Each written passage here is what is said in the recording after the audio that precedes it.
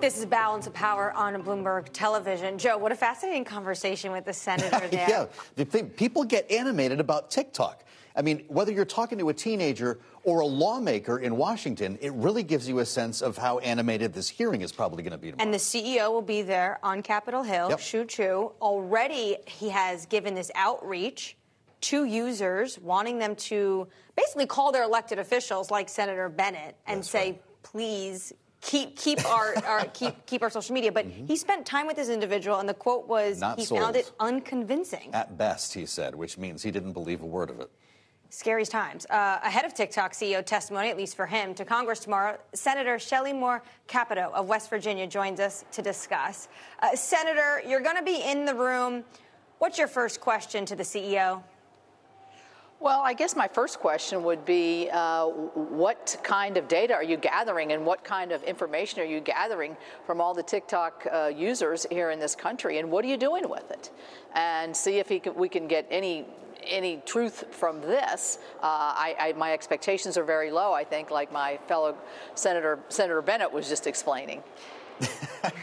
So, Senator, explain to us, why not just block the talk, as Marco Rubio says? He has his own bill that would specifically deal with this specific company. I realize that the other legislation gives a much more broad approach, tools to the Treasury that might also apply to other companies. But we're talking about TikTok. The CEO is in town.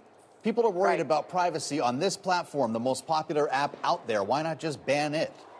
Well, I think, I think we should look at that. Certainly, the Restrict Act does have, the one that I'm on has a much broader view. It looks at other implications, whether it would be Huawei and other companies that could be having an effect on mining data and violating privacy, grooming people for certain behaviors, and all these kinds of things that we see going on in TikTok.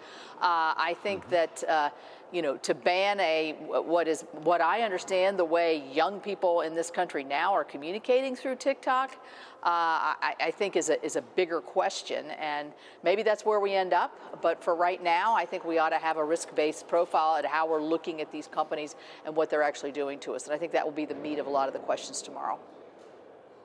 Senator, the legislation you're signing up behind, how is that going in terms of getting the individuals you need on the House side to want to make sure that that's the piece of legislation, giving the Commerce Department a lot more of this weight to block some of these potential foreign, whether or not it's technology or other insights into the U.S. marketplace? Do you think House lawmakers are also going to sign up for your act? Well, I think what we have to look at here, and the reality of the Senate, honestly, is that we have to have 10 people from either one party or the other join with the other party to get something through. So the sponsors of this bill, which were Senator Thune and Senator Warner, very methodically added a Republican and a Democrat at the same time. I'm one of the original co-sponsors of their bill for this very reason, because that strengthens the bill. It also, as I said, it has a much broader look. It also has a greater chance of passing if you already have buy-in from both sides, obviously. And so when it goes to the House, I think the determinations on the House will be, does it go far enough? And maybe the House would want to flat out ban TikTok. Then it has to come into a conference committee. Senator Rubio has a different view of this and a different way of looking at it.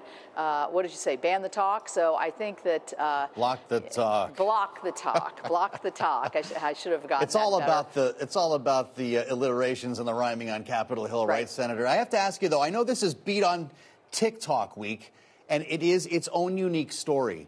But how concerned are you about foreign investors potentially getting personal data or having access to the algorithm at Twitter? Is this not a social media-wide issue? No, I'm very concerned about the Chinese getting any further into whether it's farmland, whether it's an app, whether it's our universities with our Confucius institutions, whether it's buying up our energy assets here, or I was just in Mexico where they're buying energy assets there. All of this is extremely concerning because I think it has ramifications going forward. It strikes at our power, it strikes at our innovation, and in the case of TikTok and other other things, it goes to our young people, which are the minds of tomorrow. They're going to be formulating what direction they want this company, and the preservation of our democracy even, is that big. So I think these are very concerning issues, and I think that we need to be, at this point, at least giving the Commerce Department the tools to be able to restrict based on risks, but also looking further and saying is the next punitive action actually blocking the talk? Maybe that is the direction that we go. I'm glad you brought up your congressional delegation to Mexico. I know you met with President AMLO. How confident are you that they are going to crack down at the ports when it comes to these precursors of fentanyl coming into Mexico and then, of course, into the United States? Well, we know that fentanyl is coming through the southern border and into our states, my state, certainly.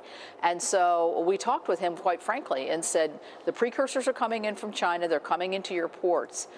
He has taken much action in terms of putting the military in charge of ports inspections to try to, get rid of the corruption. He talked about that a lot, but he also went a little bit further, I think, with us, in that he said that he would be more forceful, more face-to-face, and with the Chinese to cut back on the precursors of this deadly substance that's killing Americans, and it's also feeding the cartels and the corruption in Mexico. So I felt like it was a very definitive statement that he made. We talked a lot about cooperation. We talked about a lot of things we're concerned about with migration and other things. But I think, we are partners here, both of our countries. We need to enhance ourselves as a unit, because I think that's going to be stronger in terms of precursors to fentanyl, but also in terms of the migration going through our southern border, their northern border. Senator, there's a lot more we'd like to talk to you about. I hope you'll come back and see us again soon. Thank you for the insights today. West Virginia Senator Shelley Capito with us. All righty. Thanks a lot. Bloomberg. Coming up, President Trump's legal troubles in the spotlight, and he's talking again. A new statement just out. We'll have more on that conversation ahead with our political panel. This is Balance of Power on Bloomberg TV.